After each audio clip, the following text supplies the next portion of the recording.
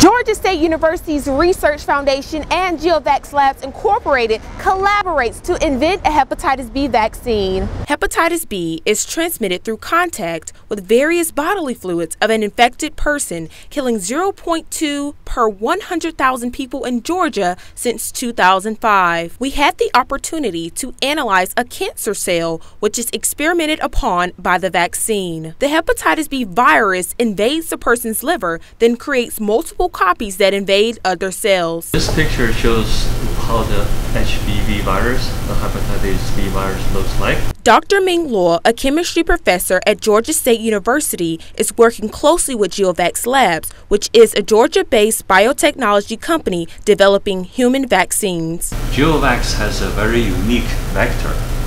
The vector is used to produce this virus-like particle, and they have tested this technology in human, and it's safe and effective. So we want to combine the two technologies together.